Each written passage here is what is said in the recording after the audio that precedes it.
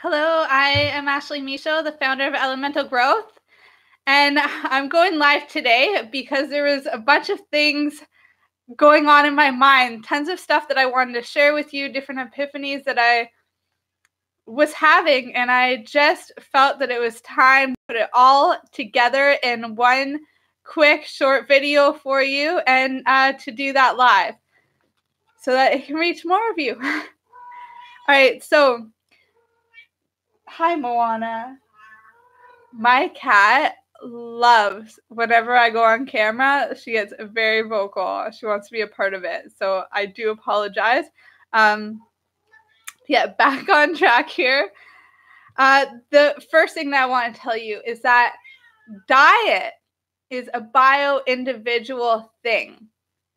There is a reason why your friend's diet didn't work for you and why a diet that was working for you may have stopped as you aged or as your environment changed, things like that. So that is number one.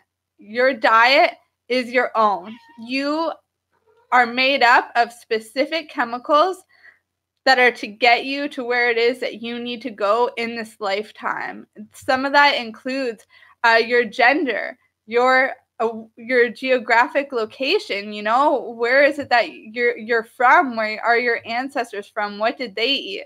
And then, of course, there's all the parts that make you you. So the key to dieting is not another diet book. The key to dieting is figuring out who you are and what unique dietary needs you and your body need and are looking for. Sometimes it may not be always removing foods. Sometimes it's adding in other foods as well. You know, maybe there's a deficiency somewhere, so you need to add in some superfoods or supplements, different things like that. So that is number one. Number two, as we talk about diet, let's talk about, and I mentioned supplements too, you know, let's talk about one of my favorite things, and that is that food and medicine is free. I even created a Facebook group called Free Food and Medicine like a long time ago. I love the hashtag food is free. If you ever follow that or see that on Instagram or Facebook, food is free, you guys. You can garden the way that most people do. You can do a permaculture garden. You can forage from nature. You can harvest seeds from organic produce, grow your own food. You can take cuttings from herbs, and even some other organic vegetables and grow your own. This is actually how I got into nutrition in the first place. I got myself sober, which meant changing around my diet and other parts of my lifestyle. And when I did that, I started learning about nutrition, what was in the food, and what my unique body needed. And I realized that most of the food we're eating today is dead food. By dead food, I mean there's no life force energy in it, you guys. If you're buying something from a can or from a box, there's no life force energy in there. And even some of the produce or bulk foods that you may get, you know, nuts, seeds, that kind of stuff, some of that is still dead too. Some of it is not only stagnant, but no good anymore because of either the length that it's been on the shelf or the process used to grow that food. So what I did was I spent a year going to my bulk barn, going to my local grocery stores, and I would grow everything. If I couldn't regrow it, like for instance, like taking a sweet potato, I put the sweet potato, half of it emerged into some water. If it grew some roots and grew 3 or more leaves in a short amount of time, then I knew that that food from that grocery store was good for me to eat. I knew that, I always I always had good experiences with Bulk Barn was a good one, even though not everything is organic. And another good one that I had experience with was a farmer's market. It was always so fresh, so vibrant. And of course, it's sourced locally. So the nutrition is usually at its peak because it didn't have to ship anywhere. The gardeners went out, harvested it that morning, brought it to the market. So those are just some things to keep in mind. Food is free. You don't have to spend all of this money on organic, healthy foods all the time. There are other options. And as I said, foraging, wild food grows everywhere. You'd be in disbelief if you looked out your window and saw what foods are growing right there, and medicines that you probably need. Maybe this is a little bit hippy-dippy for some of you, but a herbology secret, one of the things I learned when I was studying herbology is that the medicine that we need or we require usually does grow in proximity to us. So people having liver problems who really need a detox because of environmental issues or because of whatever else that they're eating in their life, or if they're heavy drinkers, dandelions are going to grow on their lawn. That's just one example.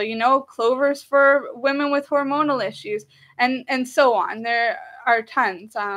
Willow for people who need pain management or to thin out their blood a little bit. So, yeah. Let's go into some more here.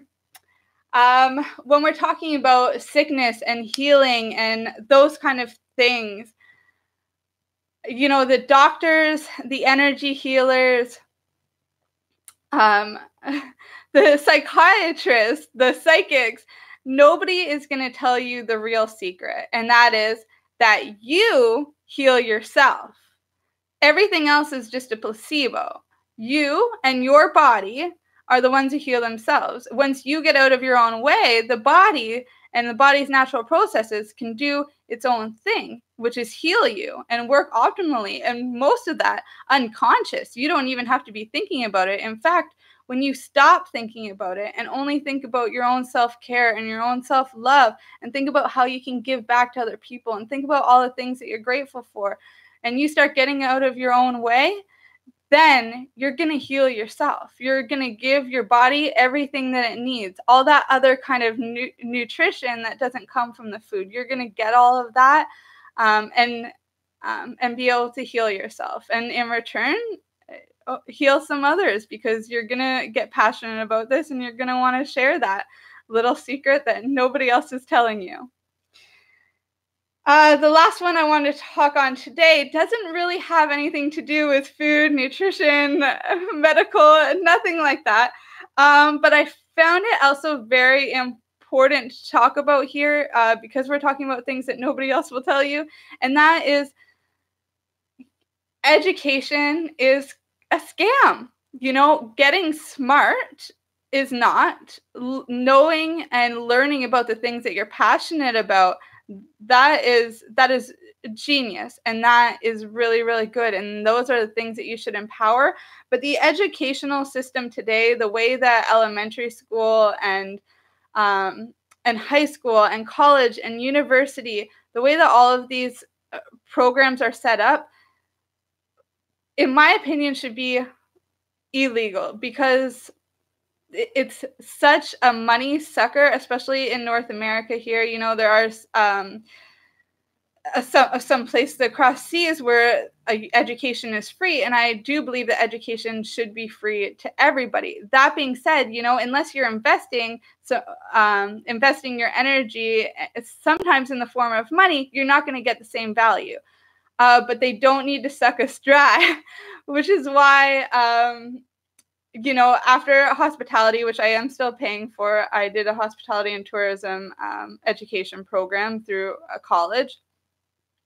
But after that, I didn't want to invest any more money into education. So instead, what I did was took a friend's syllabus and I filled in all the blanks with all of the things that I was passionate about, all the things that I wanted to learn about. And I did that for a year, just as a challenge for myself.